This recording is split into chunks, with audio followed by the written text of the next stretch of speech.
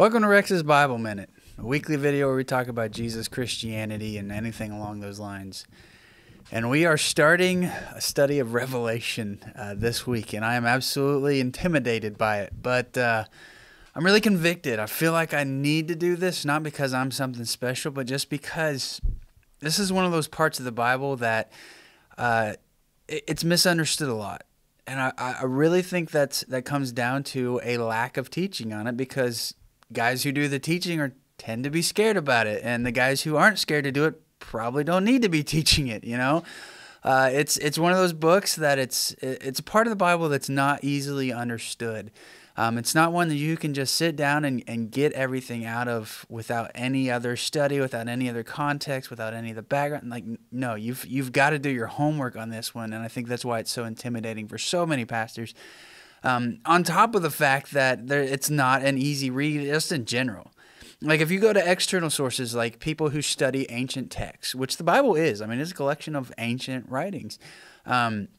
Revelation always ranks up there as one of those most, just as a piece of art, impressive, right? Just as an ancient writing, it's very, very well put together. It's very smart and intelligent and creative. And so to study it and to read it and understand it in the way that it's meant to be understood is really difficult, and it gets done poorly a lot. So my prayer for this study of the book of Revelation is that it will help each of us, including myself, understand it a little bit better. I don't expect us to have it all figured out. We've got 2,000 years of church history that says we won't, right? But my prayer is that you will understand it better, that you will have a better grasp, at least of the different ways of understanding it and why you would think those things, instead of just blindly pointing at somebody else. It's like, see, that's what they said, they've got to be right. Like, that's not what I want this to be. I want this to be you will understand why you believe what you believe about it, or maybe you'll start to even come to some conclusions about it. Because for me, that's a big thing. Like, I've read and understood as best I can all the different understandings of parts of this book, but even with it, I still, there's a lot of question marks for me. And so we're going to go through this together. I'm not professing to have all the answers. I'm not professing to say this is exactly the right way to understand each and every verse. No, I'm not going to give that to you, because I don't have that. I'd be a liar. But what I do promise is to give you as much perspective and context and truthful application as we can for each and every verse. This is probably going to take a while, so I really wouldn't be shocked if this time next year we're still in the book of Revelation. Maybe not, who knows, maybe we could hit our stride and get through this pretty quickly. But I really expect us to be in this book for a while. And so like I start every single study, and really like I start every single one of these lessons, let's look at the context. There's three things we absolutely have to figure out in order to understand this properly. Those three things, are who wrote it, who they're writing to, and why. The background kind of stuff, right? And so the first thing is who wrote it. Well, the book itself says it was written by a guy named John, who describes himself as a slave of Jesus and as a prophet, basically. That's the way the book itself describes it. Now, tradition tells us that this was John the Apostle, right? The guy who wrote the Gospel of John and the letters of John, 1st, 2nd, 3rd John. That's been the traditional understanding. So let's look at that. Is there a good reason to believe that, or is that just kind of what's been handed to us? The best evidence for this comes down to two things for me. The first one is the early church, the first 300-400 years of the church. This was unanimous. There was no question marks here amongst those guys. Amongst the early writings, they thought it was John the Apostle. So yeah, that to me is a major thumbs up. This was the apostle, because those are the guys who could have asked the guys who were there, right? And so that's a big piece of pro John the Apostle. The other is there are a lot of theological and stylistic similarities between the Gospel of John, which we're pretty convinced was John the Apostle, and this letter. There's a lot of similarities in the way they write, a lot of theological similarities, the way they talk about Jesus and the things of God. So those are the two biggest pieces of evidences that this was. The timeline also matches up. We're pretty sure John was active when this letter was written. All right? So what about not the apostle? Well, first thing we have to understand is that John was just as common of a name back then as it is today. Like, it's not like there were a lot of early church leaders and important guys within the first 200 years of the church named John. Like, there's a bunch. We usually have to go John of the Cross, John of this. Like, we have to identify them because there's so many of them. So just because somebody says their name is John does not necessarily mean they're the apostle. And the author doesn't identify himself as much. Now, that also fits John the Apostle's MO, especially if you agree that he wrote 1st, 2nd, and 3rd John, because he doesn't identify himself as the apostle either, but we're fairly certain that was him too, or at least the way I think. You can disagree. The other thing is that there's a theological difference in the way they approach God's golden age, right? So the Jewish worldview at this time, and still is to an extent, was that we live in a current broken world that is ruled by the enemy, by Satan, by the devil, and that God is eventually going to bring in a new golden age where everything is made right. God's people are put on top. All the evildoers are punished in some form or another, and the Messiah is the one that's going to do that. Now, in the Gospel of John, it is emphasized over and over and over that Jesus has already started to do that when he was here. Like, his death and resurrection, that golden age started bursting into the current present evil age, and we live in a kind of time where they're sandwiched against each other. Every Christian is living in both worlds. Like, they are a citizen of the golden age, but they're also surrounded by the present evil age, right? That's what John emphasizes in the gospel.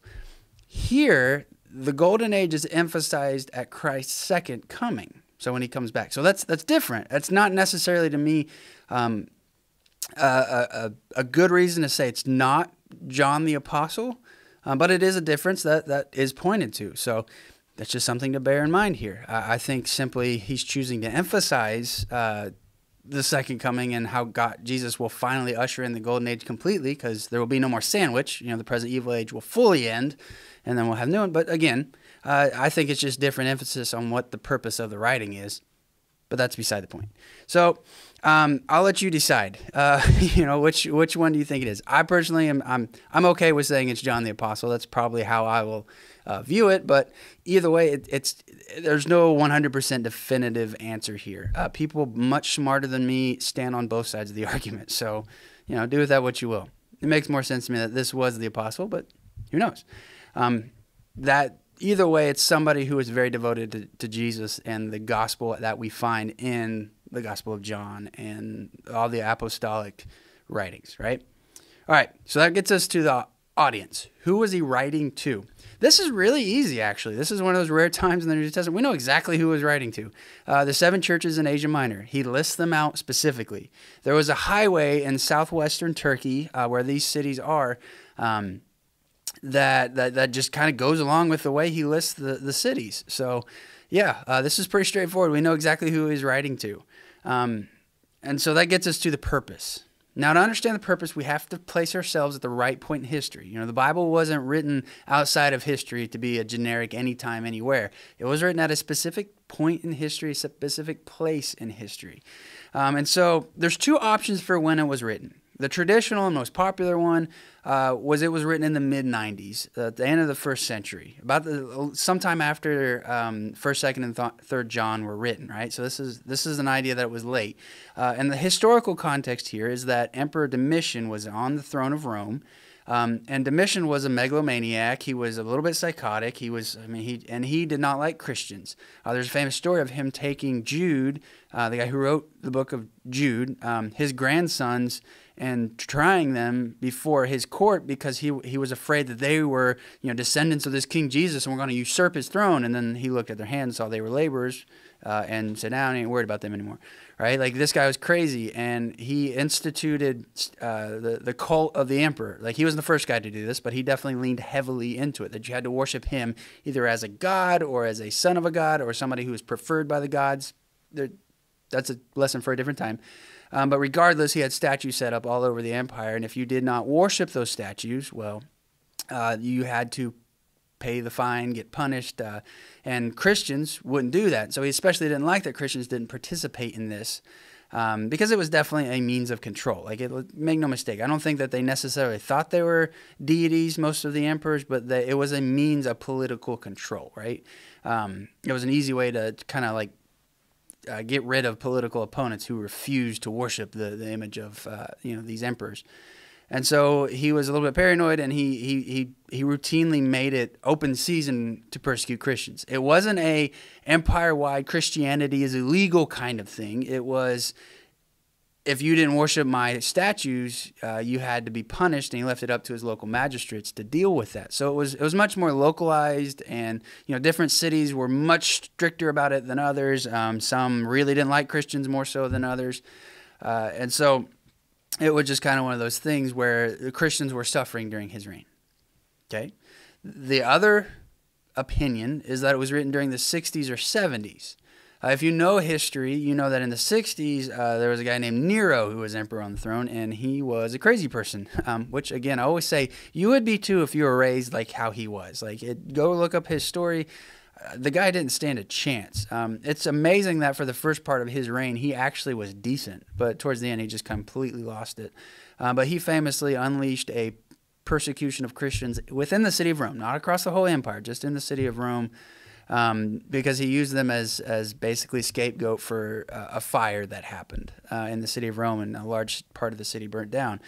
And then immediately after his suicide, the empire just really got just nuts. There was a year where there were 4 emperors, so imagine having 4 presidents in a row. It would be turmoil just from the turnover, let alone the fact that they were killing each other. There were civil wars. There was the Jewish war where the Jewish temple was completely destroyed. There's a lot of things that are if you look at that and then you look at Revelation, you're like, oh, well, it makes sense. There's a lot of parallels here. And so there is an argument to be made that this was written early instead of at the end of the first century. It was written towards the middle in the 60s or 70s. There's a third option, right? And this was one that I'm new to, but it passes the initial hold on a second test, if you know what I mean. There's a guy named Aune, A-U-N-E is his last name, and he's widely regarded as probably the biggest expert on the dating of Revelation. And his theory is that John wrote a first edition during the early date, right, during the 60s and 70s. And then at the later date, in the mid-90s, he wrote a second version. Now, for those of you who are from a very traditional background as far as Christianity goes, you hear that a book of the Bible was revised and you instantly go, no, that's not possible. When it was written, it was written. Okay, let me kind of open your world a little bit. I don't mean to put down that worldview, but we know for a fact that there are letters we don't have in the New Testament. Comes to mind is the Corinthian letters. We have letters 2 and 4. We're missing letters 1 and 3. We know we're missing the end of the Gospel of Mark. We're probably missing the beginning of the Gospel of Mark. We have the Bible we are supposed to have, right? So don't mistake what I'm saying that we don't have the whole Bible. We have the Bible God wants us to have.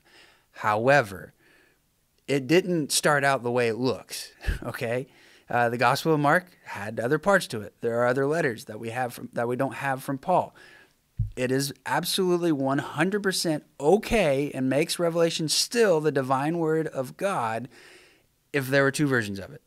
If John was divinely inspired to revise this letter in the mid-90s within that context after he wrote it in the 60s or 70s, that's okay because God delivered it to us how it is supposed to be, okay?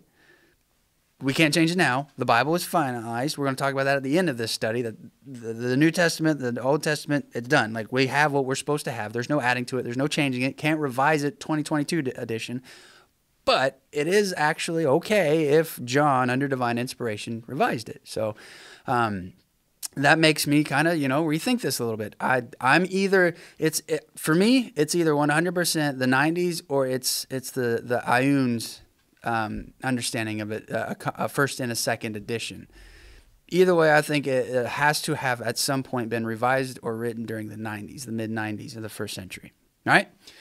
The reason all that matters is because it changes the way we understand Christians those early Christians, the original audience would have understood it, right? Because if it was written under a time of persecution and fear and upheaval and change, that makes the way they would have understood these words so much different than if it was at a time when everything was good and peaceful and happy and everything was great and peachy keen jelly bean. Like, no.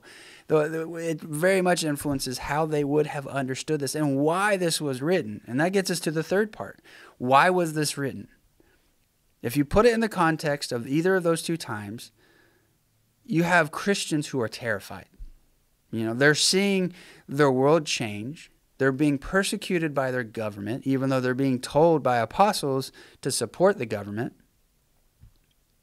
They don't know what's going to happen. They've been told Jesus is going to return, but they don't know what that looks like. They don't know when that's going to happen. They don't know how they're supposed to act between now and then. John sees that and is divinely inspired to write this down. And by divinely inspired, I mean Jesus literally said, write this down. We're going to talk about that as we get into it.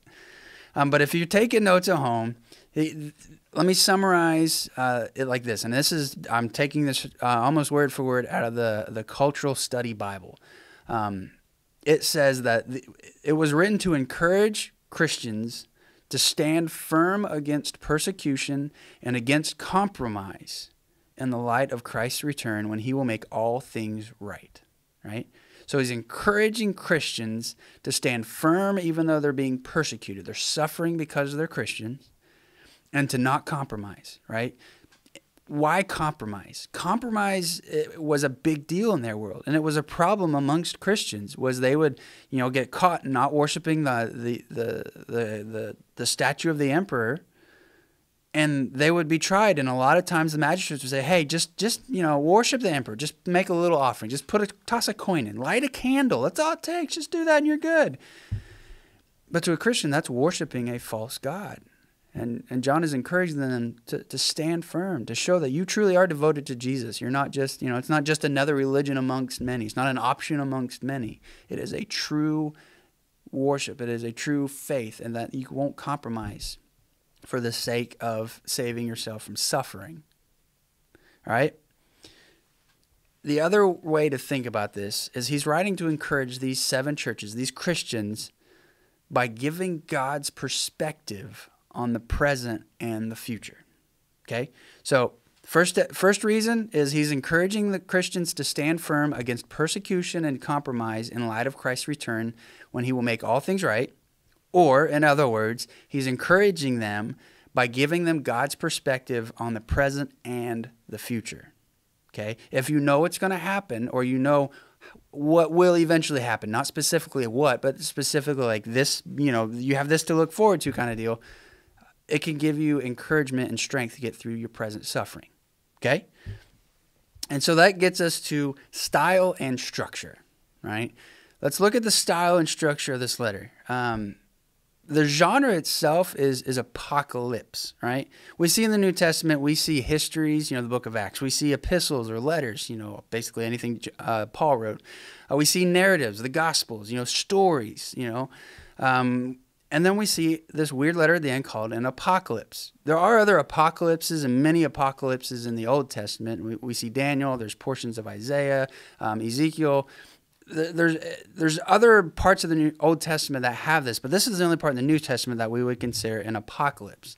The genre itself was incredibly popular around the first century. There are a lot of apocalypses, specifically Jewish apocalypses, that were written at the same time as this. So this is like the Christian version of what was popular in the Jewish world.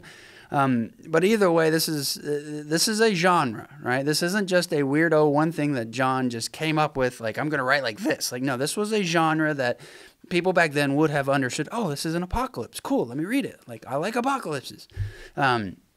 And so let's look at what that is. Like, if they were expecting apocalypse, what is it? Like, if you're expecting a horror movie, you expect certain things. You're expecting a comedy, you expect certain things. We're going to read an apocalypse. What are you going to expect? The first thing is to understand that it doesn't mean end of the world, right? We know the book of Revelation by 2 names, the Revelation of John or the Apocalypse of John.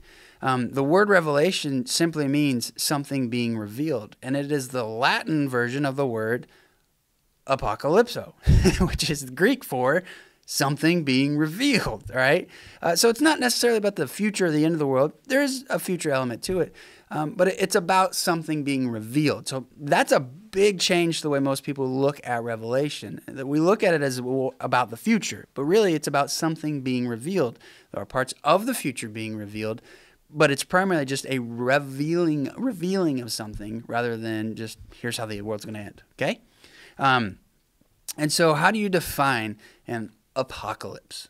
Okay, the proper definition by J.J. Collins says a genre of revelatory literature with a narrative framework in which a revelation is mediated by an otherworldly being to a human recipient, disclosing a transcendent reality which is both temporal insofar as it envisages eschatological salvation and spatial insofar as it involves another supernatural world. Yeah, I got as bored with that definition as you did. Let me put this in layman's terms, right?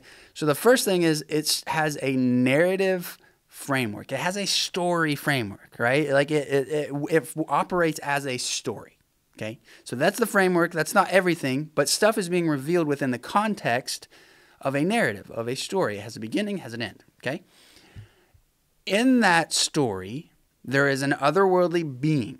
It doesn't, in Revelation, it's Jesus, but in other apocalypses, we see, it can be demons, it can be angels, it can be spirits, it can be like, there's a bunch of different things it could be. It's an otherworldly being revealing something to a human recipient. Okay, so we have a story in which a supernatural, otherworldly being is revealing something to a human. The thing that they reveal is a reality bigger than their own, right? It was transcendent reality, which transcendent just means it's bigger than the world that we experience on a day-to-day basis. So they reveal this reality that's bigger than their own. It's more than what you can see and observe. And it's spatial and it's temporal, which means it operates within time. Now, it doesn't necessarily mean that it operates within our time or within a timeline we have, but it operates within time. Like an event will happen at this time kind of deal, right? And within space means it happens within a physical space. Not necessarily our space or our dimension, but it happens within a real space, okay? And so that's basically how it works. It is a story in which a supernatural, otherworldly being reveals a bigger reality than our own to a human that happens within real time and real space, not necessarily our time or our space. Okay? Is everybody following me? These are big words. This is big, crazy concepts. This is part of the reason why this letter is so hard to study. All right? Now, some other characteristics. Usually it was written pseudonymous. Basically means it was written, the author wouldn't claim authorship. They would instead write as if they were somebody famous from the past, a spiritual authority from the past. That's why, like, we see 1st, 2nd Enoch, 4th Ezra, like those are written as if they're written by these spiritual beings. Like, we looked at that during our study of Jude, how he quotes Enoch. In the book of Enoch, it's supposedly written by Enoch, and he claims a spiritual authority because he's this big, massive, important figure from the past. So that makes it weird that John claims authorship. So he's kind of, genre busting here a little bit. Normally, apocalypses describe great upheaval that is done at the hand of God as he makes things right. And it normally concludes, especially the Jewish apocalypses, with God ushering in a golden age where all things are made right. Okay? So that's basically what you would expect to find in an apocalypse. And we see that here for the most part, all right? So that gets us to the structure, right? This last part's going to go kind of quick. How is it structured? The problem with this, if you look at your Bible and you're like, here's the outline, pretty much everybody has a different outline because it doesn't structure itself very easily, especially in the eyes of a modern person. Modern Western world in this, like, we don't think the same as the way they would have back then. A really common way to try to outline this is to look at the sevens, like do the sevens. But that kind of falls apart after the last bowl is poured. So we're not going to do that because it doesn't keep us consistent, keep us on track. Another really good way is called chiastic. The chiastic, and that's a fancy word, which just kind of means the middle is the key to understanding what happens before and what happens after. Okay, and so it's kind of point A, point B, point C, then point B, then point A. Kind of like unfolds, if that makes sense. Like the middle part is the important part, and then it kind of repeats itself. The further out, the more repetitive it is, if that makes sense. So in the case of Revelation, chapters 11, 12, the martyrdom of the two witnesses and the beast of the harlot, those are kind of like the central important change moments. Like those will inform what happens before and what happens after, okay? But that falls apart a little bit too, okay? And so we're going to be studying this with the understanding that it is recapitulatory, right?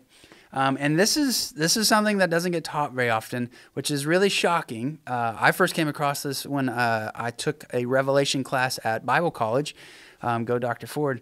And it's the one that makes the most sense, like to me, like without a doubt, it makes the most sense. And it's also the earliest. Like we have from the 2nd century, people explaining Revelation using a recapitulatory structure. Bishop Victorinus of Patau was writing in the 2nd century. That is, I mean, that's he could have talked to people who were there, kind of deal. Like this is quick, this is early. That this is the way they understood the structure of Revelation. In order to understand this, you have to remember one big thing about God. He is not confined by time, right? God views existence like a painting. He can see it all at once. He can do things all over the painting anywhere he wants. He doesn't operate within time like you and I do. You and I operate within time like a movie. We are temporal in that we experience it as we go through it. We can't see it all at once. We don't know what's going to happen next. That's the way we experience time. That's not the way God experiences time. And so if you understand that God operates outside of time and can see it all at once, the recapitulatory idea makes sense. It makes perfect sense, and it actually makes the whole book work a whole lot easier. So instead of it being like a narrative in the sense of it's just one straight line, this happens, then this happens, then this happens, it operates, there is forward movement, but it's kind of a spiraling moving forward. All right? Now this is something that we'll talk about a lot because it's a new concept to most. But instead of it being just like this, it goes to this point and it tells the story, and then it circles back to that same starting point and it tells the same story again, but with more urgency. And then it circles back again to that same starting point. It tells that same story again, but with even more urgency, and it circles back. And it just keeps doing that. It recycles, it recapitulates until eventually it moves on to the end, right? So it's still a narrative, but it has a repetition, which if you remember from our study of 1st, 2nd, and 3rd John, this is John's writing style. He likes to repeat himself over and over and over. Topic A, then topic B, and then topic A, topic B with a little bit of topic C. A, B, C, a little bit of topic D. And he just keeps, right? Recapitulation is the way John the Apostle wrote. And so it makes sense that he would write this in this method. All right? I guarantee I'll have questions on that. So please reach out to me. Like I say at the end of every one of these videos and podcasts, I would love to try to explain this a little bit more to you. I know it's difficult, but hang in there. Remember that word. I wouldn't say Google it because you probably get weird stuff that doesn't explain it very well. But it's hold on to that, all right? We're going to talk about it more and more, all right? That gets us to interpretation. And this is kind of a hot button topic. And this is one I have very strong feelings about because to misinterpret this any more than we do already, like we're all flawed, we're all broken, it can really do damage, right? And so there are 3 ways throughout history that people have understood this letter. Okay, the way they have tried to interpret the parts that we go, what's that mean? Okay, the first is the early church, and I'm part of the Restoration movement. Our entire MO is, what did the early church do? What did the earliest Christians do? Let's kind of base our stuff on that. So that is the method that I'm going to use throughout this thing.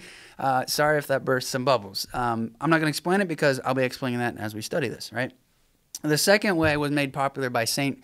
Augustine, and it kind of finds its roots in his work, The City of God, which if you're looking for light reading or something to really expand your mind, don't read it because it is difficult. It's not an easy read. I've tried like 3 times, and I don't know that I still have finished it. But it is difficult. But basically, he proposes the idea that There's the city of God, and then there's the city of the rest of humanity, and they're constantly like kind of fighting with each other. And so he viewed Revelation as the history of the church between the first and second coming of Christ, like specifically about the church, about the city of God. That was kind of the first popular view after the early church period. The Middle Ages saw the rise of another worldview, specifically in the 12th century. And this is kind of the one that's been the most popular all the way up to recent times. It was first, we can trace it back to a guy named Joachim of Fiore. I'm sure I'm mispronouncing that. But he viewed Revelation not just as the history of the church, but as all of human history. Like he views it as the history of the entire world until Christ returns. And so with this worldview, you read Revelation trying to decode it with what it really means based on the world around you, right? Let me explain what I mean by this. You have an orientation, so you're either looking at the past, you're looking at the present, or you're looking at the future. You have this orientation, right? You're either past focused, present focused, future focused. You read Revelation, and you decode what you read based on your understanding of it and your orientation, right? So you read something, and I'm making this completely up. I don't think there's any part of Revelation that says it. Let's say that, it says that there's a great dog that eats a cow in a field, okay? If you're past focused, you'd be like, man, that sounds like a war, like a dog ate an innocent cow in a field. It's like a army slaughtering innocents, in a field. And you'd look back through history and you'd say, oh yeah, Hitler did that in this field. That was then. And you would decode that verse to mean Hitler did that then, right? Present focused, you'd say, oh man, Russia is attacking Ukraine, unwarranted aggression against that. You'd say, oh, that's that. Future focused, you'd be like, well, we don't know, but we're looking towards the future. It could be when Putin does this or when so-and-so does this, right? That's the way that this view of interpreting works. And it has some really big problems, right? You assign to Revelation, number one, things that were never meant to be assigned to it, right? That is the biggest problem with this, is you put meaning into the Bible. That's how cults start. I mean, right? Growing up, there was several spots, because in the 1800s, it was really popular to predict the end of the world. They called it Millerism. And there was one spot, Cantor's Cave, in Jackson County, Ohio, where a group of people, just like some dude predicted the end of the world, so they all gathered there and they stayed there, and I think they ended up staying like 2 or 3 weeks before they're like, yeah, it's not going to happen, bye-bye, right? But like that's what happens when you do this. You predict the end of the world when Jesus said, you can't predict the day. Even Jesus didn't know the day. Only the Father does. When we put meaning into the Bible, that's a bad thing, right? That's not taking meaning out of it and applying it to our lives. And that was not the reason John wrote this at all. He was not giving it to us that we can figure out the end. He was writing, again, explicitly to encourage the faithful to stand firm against persecution and compromise in light of Christ's return, when he will make all things right. It was about taking this meaning and applying it to our lives, not putting meaning into it. It misses the point of Revelation entirely when we do this, okay? It is about the future. There are things in there that are future-oriented, that will happen, that haven't yet. But it's not our job to decode them. And so proper interpretation is going to do 4 things. All right? Number 1, a proper interpretation approach is always going to approach Revelation as a witness to God's actions on behalf of his creation. By the way, a large part of this is coming from an author named Mangina, maybe Mangaina. Awesome book. I definitely recommend it. But he's going to be essential to this. Him and a guy named Barr, which we'll talk about him in a second. But we approach Revelation as a witness to God's actions on behalf of his creation. Okay, what God has done to save his creation, to fix his creation, to make his creation new. Right? We approach Revelation as a witness to God's actions on behalf of his creation. We approach Revelation as the revelation of Jesus himself, right? Jesus had a message for these 7 churches, right? So we are supposed to understand it as this is Jesus' message, a revelation of Jesus himself. Next, we're supposed to approach Revelation as an instrument of the Holy Spirit in our lives. Okay, this is a big deal. So we have what God has done, what Jesus has revealed, and how the Holy Spirit is working. That is how we're supposed to approach Revelation, right? There are a few other things. We're always supposed to read it within the context of the rest of the Bible. Revelation is not going to counteract any other part of the Bible. That's part of what makes the Bible complete. You can't add to it anymore because it agrees with itself. There's a homogenization there. So we have to read Revelation. If you think it's saying something that contradicts another part of the Bible, you might need to pump the brakes and reevaluate your understanding of it. And the last thing is we should always stay within the context of the original authorship, audience, and background. Right? You can't add 21st century understandings of things. You can't add 21st century technologies or philosophies or questions to something that was written in the first century. We have to stay within our historical context. Okay? And that gets us to the end of today's study. Like, we're not even going to read any of Revelation today. This is all context. How are we going to break it down? How are we going to outline it? This is just, there's no right or wrong way to do this. This is just simply, it's going to make it easier for us as we go through it. So we're going to break down Revelation into 3 parts. And this is 100% stealing from a guy named David Barr. And so he breaks it down into 3 stories. He calls them scrolls. We're going to call them stories. And each of these stories take place in a different location.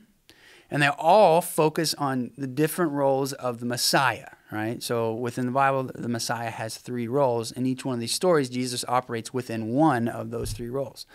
All right, so the first story is chapters 1 through 3. And this is what we're calling the letter story, what David is calling the letter story. It takes place on the island of Patmos. And here we see Jesus as the revealer or the prophet, right? So that's the messianic role he's fulfilling. He is the prophet or the revealer. This is the part of the Bible where he reveals himself to John and he dictates these letters to the 7 churches. And that's chapters 1 through 3. The next part we're going to call the worship story. This is chapter 4 through chapter 11, verse 18. And this is it happens in the throne room of heaven, right? So the first one takes place on the island of Patmos. This one takes place in the throne room of heaven, and it's called the worship story. And here Jesus operates as the lamb or the priest, right? So that role of the Messiah as the priest, the lamb, all right, the one who mediates between humanity and God. And the third story is the war story, right? This is chapter 11, verse 19 through the end of the book, chapter 22. And this takes place on earth, but it's a different earth from what John knew, right? It's still earth, but it's different. It's in the future, it's changed, it's different. It's a different earth than what he knew, but it's still earth. And here Jesus operates as the warrior or the king, right? Messiah is the king of the new golden age, right? He is our king. We say that when we get baptized, we accept him as our Lord, our King and Savior, all right? So that's how we're going to break it down. 3 stories. We're going to get through this. It's going to be a long time probably, but I'm really excited about it / intimidated. So if you have any questions, please reach out. Be kind. I don't pretend to have all the answers, but I hopefully can help you understand this very impactful and meaningful letter a little bit better. As always, see you next week.